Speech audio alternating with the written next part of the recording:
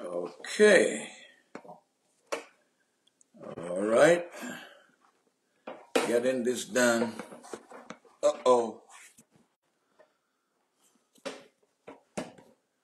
All right, here we go. That's better.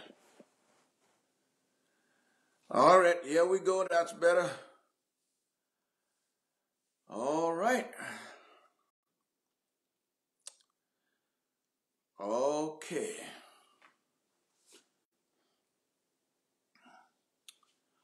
Thank you, Lord. Woke up and I'm feeling lonely. This world got a way of showing me. Some days it'll lift you up, some days it'll call you bluff. Man, most of my days I ain't got enough. And all I know is you're my only hope. When I'm down,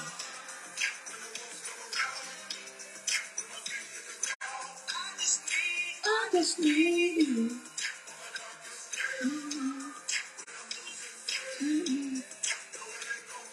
I just need you.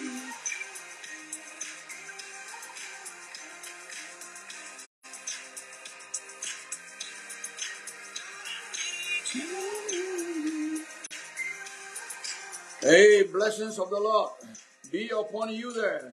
Pastor Penky, scenario. It is well with you and your house, I declare that. And your crusade is going to be well. Your crusade is going to be well. Going to be fantastic.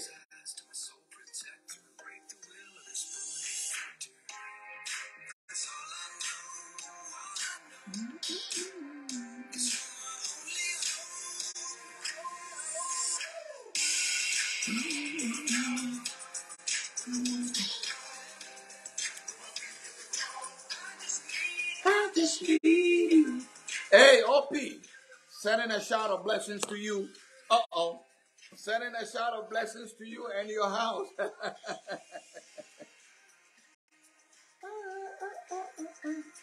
Hey, it is a Friday edition of Faith Moment coming to you live, bringing you Jesus, nothing but Jesus. He is so good. Jesus is so good. And I'm bringing you live Norma. Come on, start celebrating in the Lord. It is Friday. We thank God. God is good. He is good. Mighty, mighty good. And so we continue to rejoice and be glad in Him. All right? Let nothing stop you from enjoying yourself in the Lord. Amen. Thank you, OP, for sharing. Come on, everybody, share it. Now, share it. Share the broadcast. Share it and be a blessing to somebody. When you meet Jesus, what do you think will happen? When you meet Jesus, think about it for a second. When you meet Jesus, what do you think will happen? Oh, that's my question for you. When you meet Jesus, what do you think will happen? Think about it. Share the broadcast. Be a blessing to somebody. Like it. Share it. All right. Put it all across board. Let somebody know Jesus is still Lord. But the question is, when you meet Jesus, what do you think will happen? That's my question. When you meet Jesus, what do you think will happen? Many people met Jesus in the days in which he was physically walking on the planet Earth. And he's still here with us in the spirit. But many encountered him, and when they did, their lives were never the same again. Their lives were never the same again. Listen, share the broadcast and be a blessing to somebody. All right, be a blessing to somebody by sharing this broadcast. Today, I want to just talk to you about when you meet Jesus, something happens. Many people met Jesus in the days of him, and we see that Their lives were never the same again. And so today I want you and I to look at some of the examples of what took place in the life of people and see if you can get your share when you meet Jesus. A lot of people met Jesus. Lots and lots of people met Jesus. And when they did, their lives were never the same. And beloved, I'm telling you this, that this is so important, that when you meet Jesus, your life never stays the same again. So you need to meet him. You need to have an encounter with Jesus just so that you will be in the same place as others were. Their lives were never the same. Now watch this. Watch this. Come with me to John chapter 5. John chapter 5 verse 1 to 15. John chapter 5 verse 1 to 15. Please share the broadcast and be a blessing to somebody. John chapter 5 verse 15. The scripture tells us that there was a guy who met Jesus at the pool. Jesus healed this guy at the pool, but let's look at that for a second. John chapter 5, let's look at it from the verse 1 and to verse 15. John chapter 5. Now, Jesus, after this, the Bible says, there was a feast of the Jews, and Jesus went up to Jerusalem. Okay? Now, in Jerusalem, by the sheep gate, a pool, which is called in Hebrew, Bethesda. It has 5 areas to it. Now, there was a guy that lay down there paralyzed.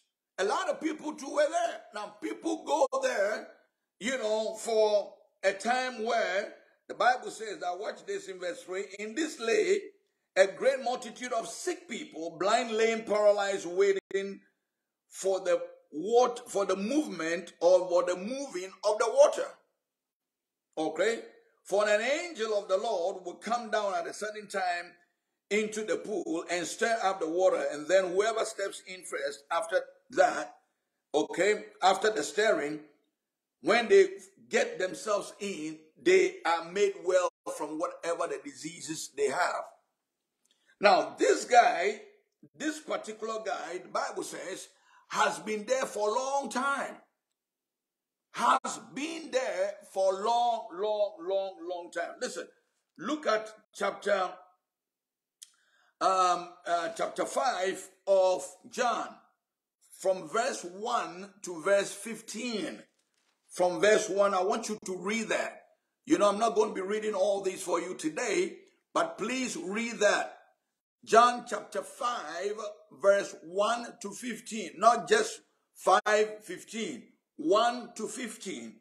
Now, I want you to see something here, that Jesus, the man asked Jesus, he says, "Sir, I have no man to put me into the pool when the angel comes and stir this thing up." And so he says, I have no one to put me into the pool when the water is stirred up. But while I am coming into the pool, another person steps ahead of me. Then Jesus said to him, "Rise up, take up your bed and walk."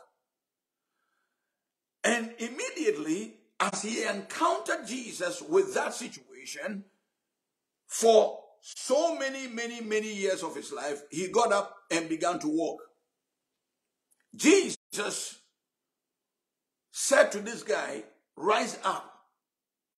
Well, the guy's issue was to Jesus that many people were going ahead of him. And anytime the pool was stirred by the angel, a lot of people, when he makes an attempt to go get it, some go ahead of him and get it. Listen, this might sound like a live issue to somebody, that you think that, every time you are making an attempt to achieve something just happened. When you meet Jesus, that situation would never be the same. Michael, I send a shout of blessings to you. When you meet Jesus, that situation will turn around. This guy said to Jesus that every time I make an attempt to go into the pool, somebody steps ahead of me. Well, Jesus told him that, don't worry. You get up, pick up your bed and walk. And he began to do that. So the man, look at this very carefully. Look at this now. Look at this. Look at this. The Jews therefore said to him, who was cured in the Sabbath, that it is not lawful. It is not lawful for you to carry your bed. The Jews, the religious people, were telling this guy who has been healed that it is not lawful for you to be healed on a Sabbath day. Oh my goodness. Do you know, have you met anybody who you trying to get ahead and telling you some stuff contrary to what you're trying to do? Have you met anybody like that? Beloved, there are a lot of people out there. When you meet Jesus and your life is beginning to turn around and take shape, they come and tell you all manner of things. Don't listen to them. When you meet Jesus, your life will never be the same again. And this is what happened. This guy met Jesus, and he, being paralyzed, got up. His life was never be the same. Was never the same. Now, another scenario here. Look at John chapter 9, verse 25. John chapter 9, verse 25. Another guy met Jesus. Watch this. Listen, we're talking about when you meet Jesus, what happened? Look at John chapter 9, verse 25. Jesus, watch this now. Jesus healed this blind guy. Jesus healed. I want you to please read it. If it's Friday, I want you to spend time and please read. It's so important when I tell you to read. Because if you don't read, beloved, you will not get the exact picture of what I'm telling you. You have to read. Jesus read. We know that Jesus read. So how do you say you don't read? Well, I don't know how to read. Listen, ask the Holy Spirit, He will help you to read. That reminds me of many years ago that one of our Bible study group, we had a lady in there who never attended school before, wasn't educated. But there was something that stuck with her, and that was the statement that says, and it came to pass. And it came to pass. That is all that was interested to this lady to know. And so, as she couldn't read, however, she bought a Bible. She didn't have a Bible because she knows she couldn't read. But she bought a Bible for that reason of it came to pass. And then one Sunday afternoon when she came for Bible study, she asked that, can somebody show me where, the scripture says, and it came to pass. And it came to pass. Well, that was open for her. She took that and put a paper in between that area. That is all she needed. Anytime she goes through any difficulty or any kind of challenge, all that she remembers is, it came to pass. Beloved, it will come to pass when you meet Jesus. That situation will never be the same. When you meet Jesus, that situation will never be the same. So you have to meet Jesus. You have to encounter Jesus. This is a guy, look at John chapter 9. Look at John chapter 9, verse 25. Look at that. Jesus answered and says, watch this now. Now, this is a scenario where this guy met Jesus, and Jesus told him to go and wash. All right, Jesus took a sand, spit it, mix it up, rub it on his eyes, and told him to go to the pool of Siloam and wash his face. Well, he did that, and then he began to see. Now that became a challenge for some people. Do you know there are people when things are going well for you, they have a problem? Yeah, there are people like that. they have a problem just because things are going okay for you. But listen, don't let that stop you. Don't let that stop you from having an encounter with Jesus. I want you to read this whole story. It's going to bless you. Are you listening to me? It's going to bless you. But I want to share something with you in verse 25. So the Pharisees and all these religious people, okay, called this guy and asked him, he says, who made you well? The guy found out it was Jesus, and he said it was Jesus. Well, they have a problem with that. And so you better not mention that name and all that, okay? So they asked his parents, they even asked his parents that this guy, we know that he was born blind. How did he get well? Look at verse 22 down here. Let me start from verse 22 down here. And so his parents said these things because no. Let me take it from verse 20. The parents answered the question and said, "We know that this is our son and that he was born blind. We know that this is our son and he was born blind." Verse 21, "But by what means he now sees, we do not know. Or who opened his eyes, we do not know. He is of age, so therefore he will speak for himself." Verse 22, his parents said these things because they fear the Jews. That is some of the problems some people have. You are scared of these religious people thinking that, well, that's my pastor. I can speak over my pastor and that kind of stuff. Beloved, when you meet Jesus, your life is never the same. Watch this now. His parents said this because they fear the Jews. For the Jews had agreed already that if anyone confessed that he was Christ, he would be put out of the synagogue. If anybody confess, if anybody say that, mention the name Jesus Christ, that person will be kicked out of the church. Basically, that's what it was saying. Verse 23. And therefore his parents says, the guy is of age, so you ask him. So 24, they came and asked the guy, called the guy who was blind, and said to him, give God the glory. We know that this man is a sinner. Then they are saying to the blind, the guy who was formerly blind, that the person who healed him, who is Jesus, is a sinner. As to what sins he has committed, he committed the sin of healing the blind on a Sabbath day. The law. Jesus broke the law. The law that put people in bondage, Jesus took people out of bondage, so he broke the law. My goodness, when you understand the true freedom in Christ, I tell you, you look back, you sit back, and you wonder, what is going on? Watch this now. And so they said Jesus is a sinner.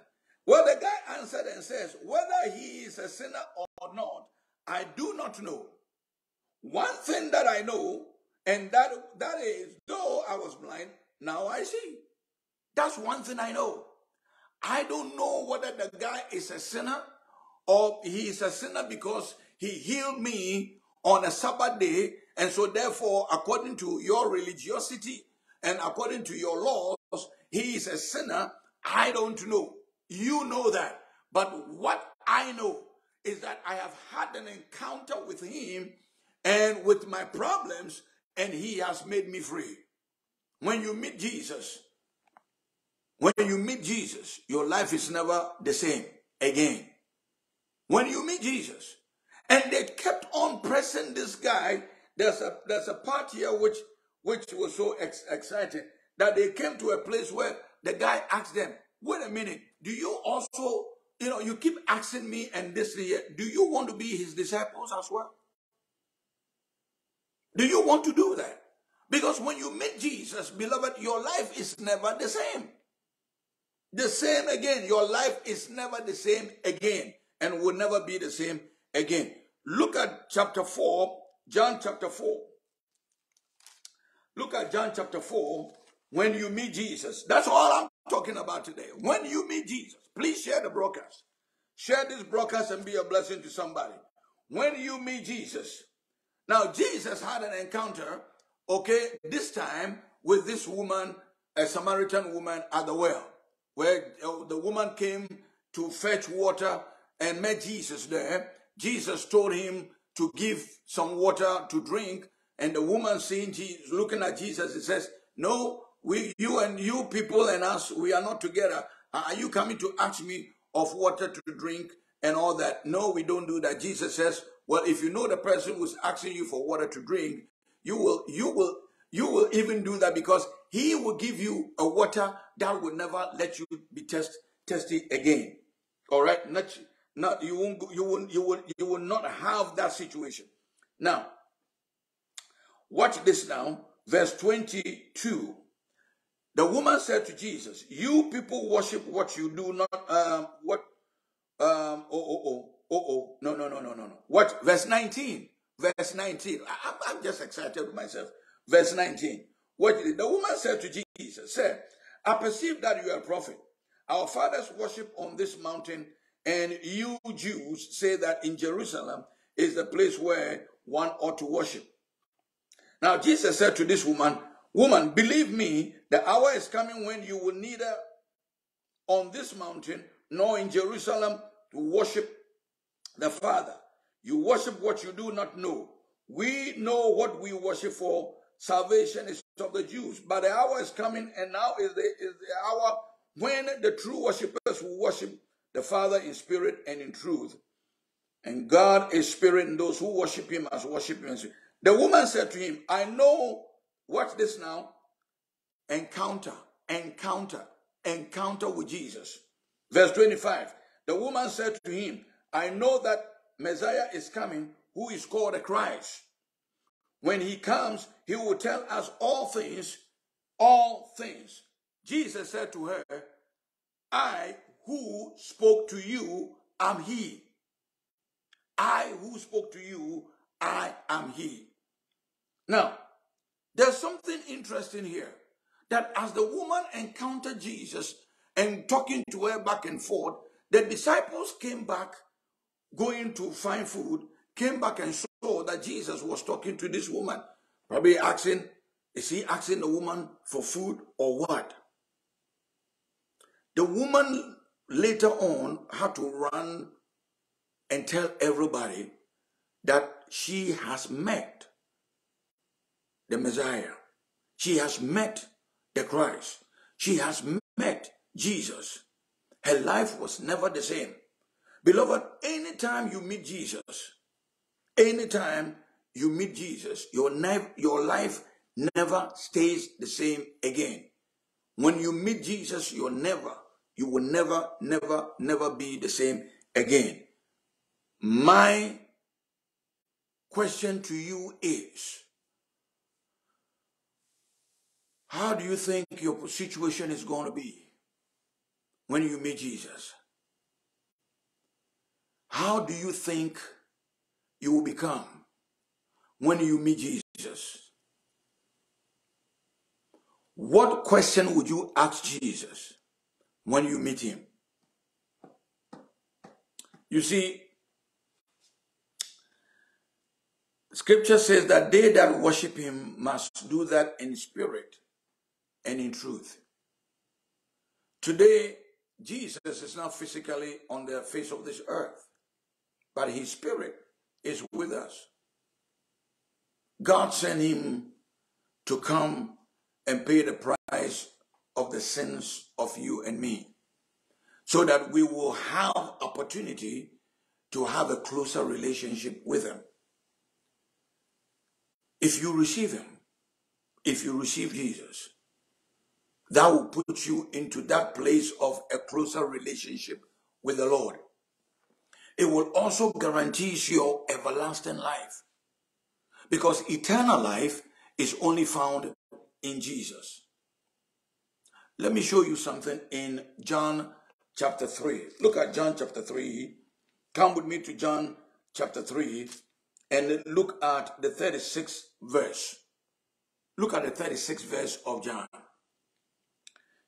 And I read, quote, "He who believes in the Son has everlasting life or eternal life. And he who does not believe the Son shall not see life, but the wrath of God abides on him." Whoever believes in the Son, Jesus, will have eternal life. Whoever does not believe, you will not see eternal life. Think about that for a second. But rather, the wrath of God, the anger of God, the displeasement of God will continue to hang on you. Now, why is that? Because for God so loved you that he gave his only begotten Son. Do you know how difficult it is to give your only stuff? Even you, it's that difficult. Give you an example. You have the last dime. Like somebody said, the last dime. It is always and naturally difficult for you to give it. But God so loved you and me that he gave his only begotten Son. And that whosoever, now get this revelation here, whosoever believe in him, you will not perish. Watch this now, but you will have everlasting or eternal life. Don't you want that? I do. And so I receive him. It is my prayer that you will too. And if you're that person listening to me, that you want to do that, I want to pray with you this prayer. It's a prayer of salvation. In the book of Romans chapter 9:10, you see the scripture will say that. I want to take you there. Let's look at that. Come with me to Romans chapter 10. Romans chapter 10. All right, look at Romans chapter 10. Romans chapter 10. What does, in verse 8, but what does it say? The word is near you. Watch this now. Even in your mouth and in your heart. That is the word of faith that we preach.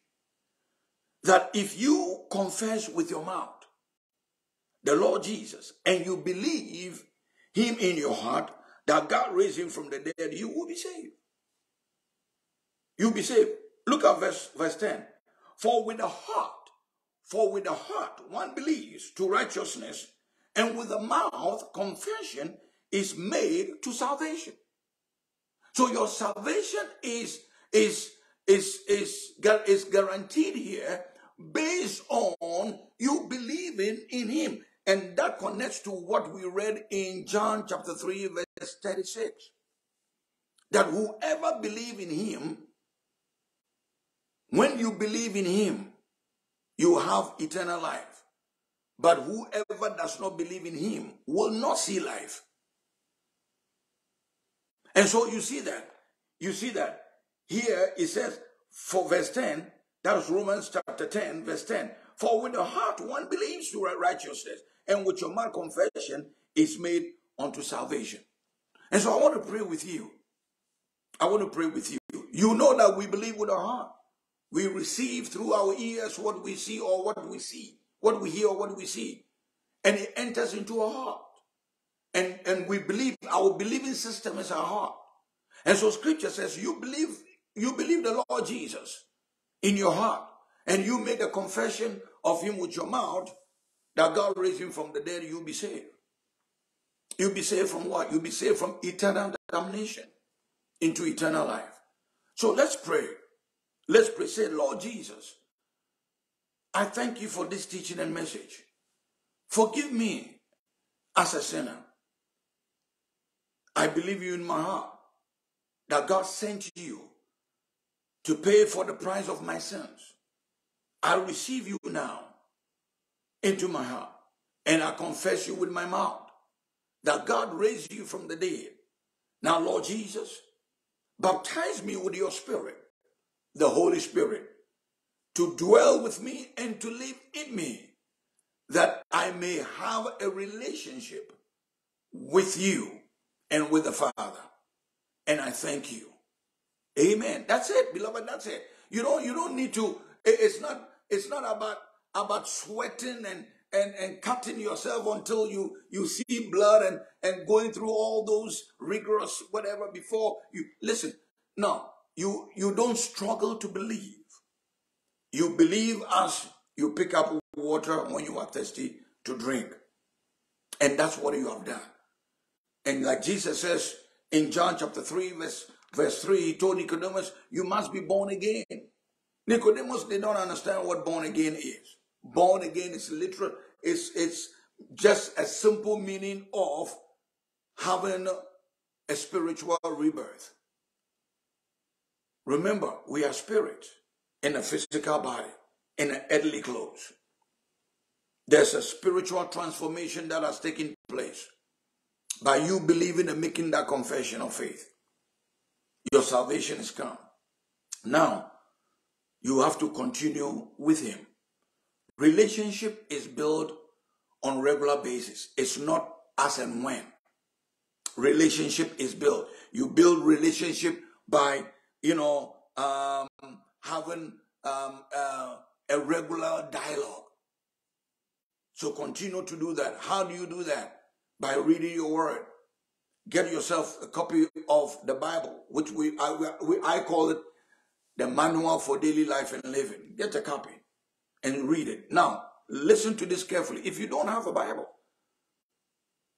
ask us for one. Send a request to us. We'll send you a Bible, free of charge, that you don't need to pay.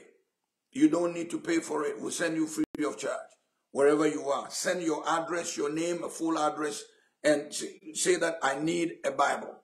We'll send you one. Start reading it. Ask the Holy Spirit to help you to read and understand.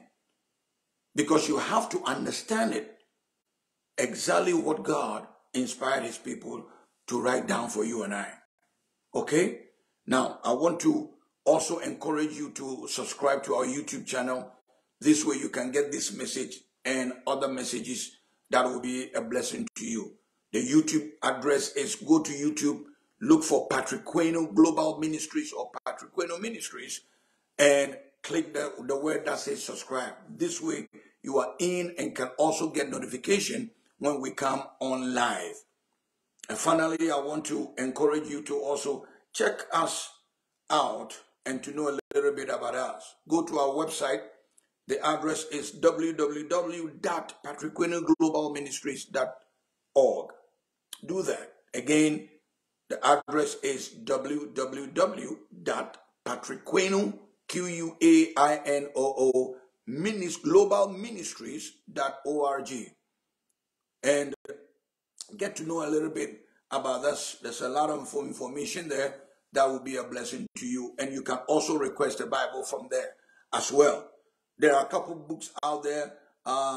Straight Out of Love, you're going to see that by Lady J. You can get a copy by requesting that as well. Or you can get that from Amazon Books or Barnes & Nobles. But the most important thing, I want you to know that you don't have no trouble. You don't have no trouble. All you need is your faith in God. And remember, when you meet Jesus, your life is never the same and will never be the same. Share this broadcast. Be a blessing to somebody. And like it. And I look forward to seeing you soon. Until then, all you need is your faith in God. And in all thy getting, get understanding. I'll see you soon. God bless you.